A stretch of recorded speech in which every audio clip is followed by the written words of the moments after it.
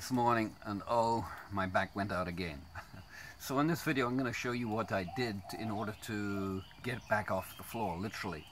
I was in my Ashtanga yoga practice and I was in a pose where I had my foot lifted up to here, and I lifted a little bit more and boy, it just popped up a little bit more, and then right at that time the lumbar down in here just went, I went down on the floor, bam.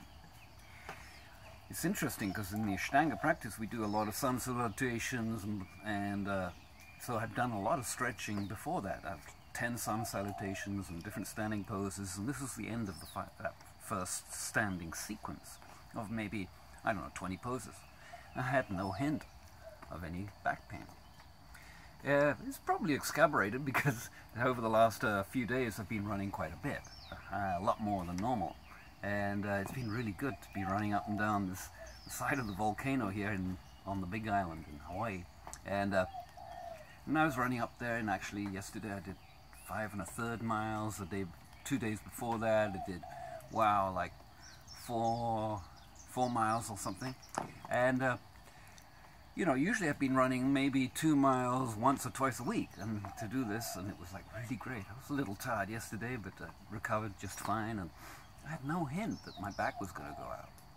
So there I am, I'm collapsed on the floor, like bent over, collapsed on the floor, you know, and in the agonizing pain of a slipped disc, right?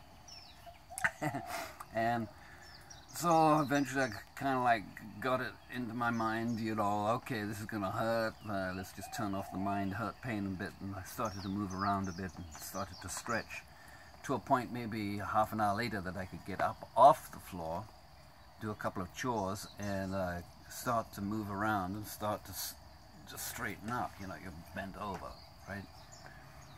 And what I think is happening actually is that this whole lower back, because of the running and because of the yoga, is resetting. So anyway, I popped a couple of Tylenol by then, and was beginning to move along, and then I went like, oh, I remember doing this years ago, and I'd forgotten to document it, and that is to put this right on the hip. The pelvis is here, right? And I'm putting it right somewhere in below the pelvis. And just to sort of support it, what I want to do is stretch and bend these areas. Well, I couldn't bend like that back then. I could very slowly and delicately grab the counter here and start to move out. Well, here we go. So what I did was the goal was to get my elbows down if I could, and what happened was that I started to slide down across my knuckles, over the pelvis, and into where the paravertebrals are. So I'm really massaging the paravertebrals, and I started to move down. And as I moved down, this whole area became like liquid compared to the armored version from the pain.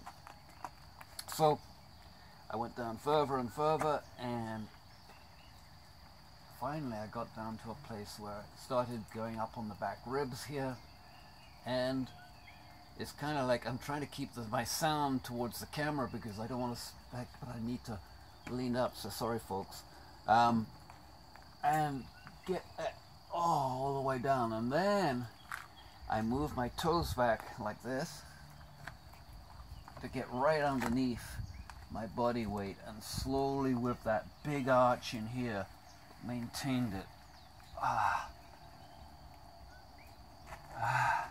Hold on to the counter because it's dizzying. So that's my trick. That's my back pain stretching. It's kind of like an inversion, but it's not, right? It makes the whole spine, you've got your knuckles on the paravertebrals there, so you're bending the spine forward, and actually it's largely reconnected, I mean reseated the disc. Wow. So that's the 3rd time I've done it actually now. Oh, not bad. Oh. You know what? This sort of pain now, let me just walk around out here and see what happens. So You know, when I got up the first time, it was one of these things, you know, where you like this for a longest time, and then you could start to come up a little bit more. That's how it was. And now this is like, I don't know, 2 hours later. Ah, it feels so good. So actually what I'm going to do now, because I know with this level of pain, just by going for a short run, you know, 2/3 of a mile or something, is enough to reset and reseat everything down and put everything square again. So that's my tip. If you liked it, hit us a like. Got any comments? That's too. And be sure to subscribe and hit the notifications bell for when I put up more information on, well, health.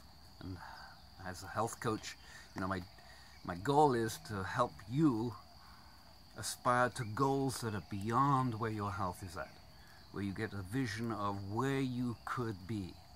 And if that's for you, then we could talk about coaching there. So aloha.